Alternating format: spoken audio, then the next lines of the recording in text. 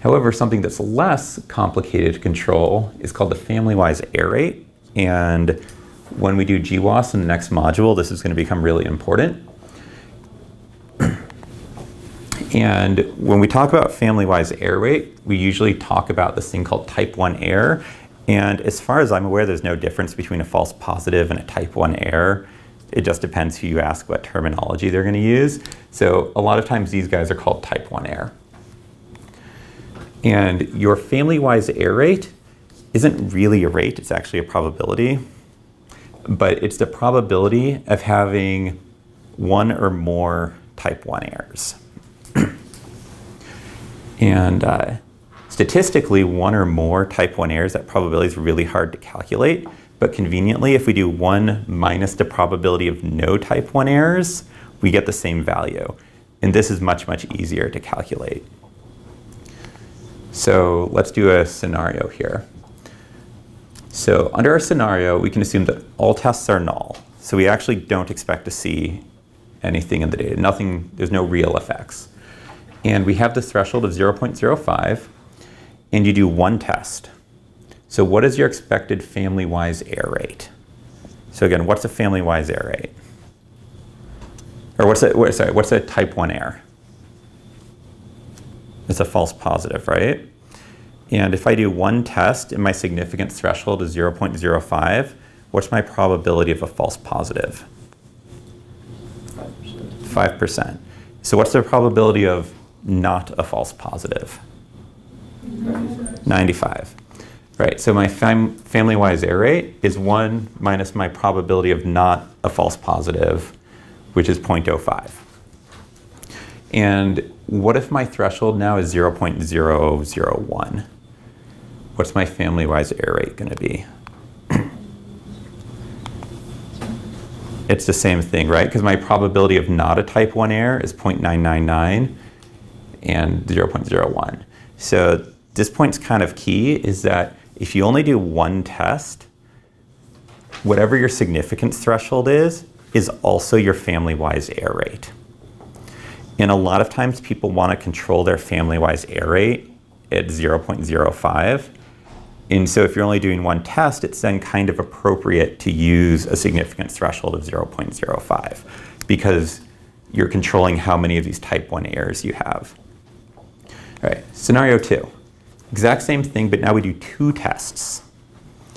So what's the probability? So we said the probability of having no type 1 errors for one test is 0.95. What's the probability of having no type 1 errors if we do 2 tests? 0.95 squared, right? Because they're independent tests, so it's the probability of the first one being not a false positive times the probability of the second one not being a false positive, and so we get this equation. But you can see up here that when we control at a threshold of 0.05, all of a sudden our family-wise error rate is approaching like 0.1. So like we have almost a 10% chance now of having a type 1 error in our data.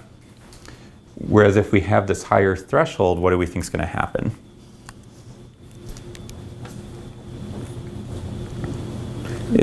It's going to be lower, right? Because if you square a number really close to 1, it stays pretty close to 1.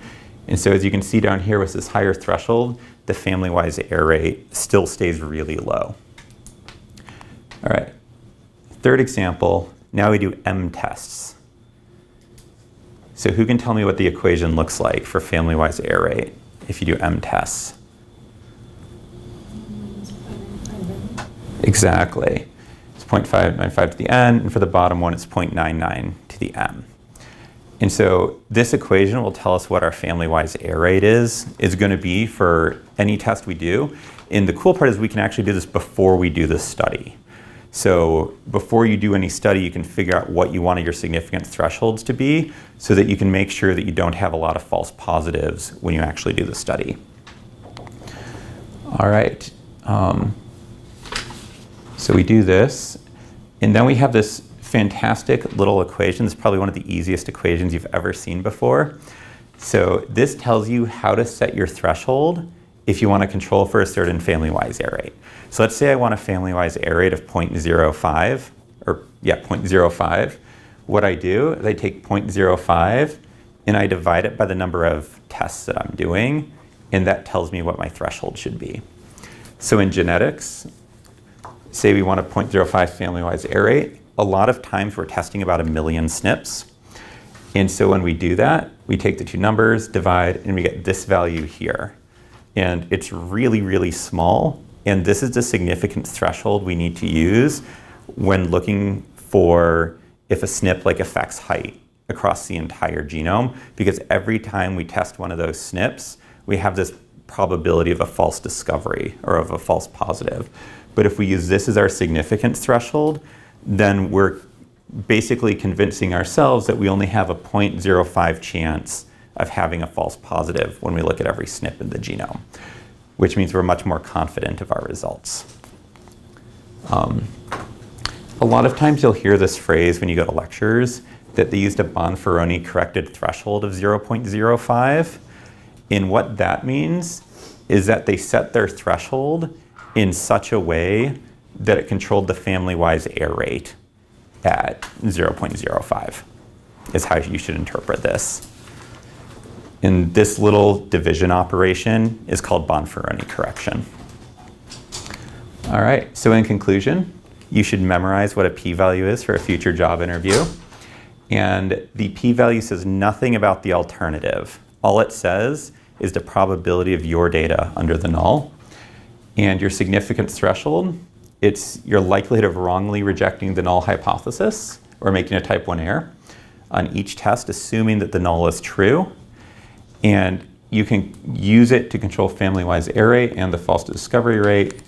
And using the Bonferroni corrected threshold, you can use that to control the family-wise error rate. And that's our module. Are there any questions? All right.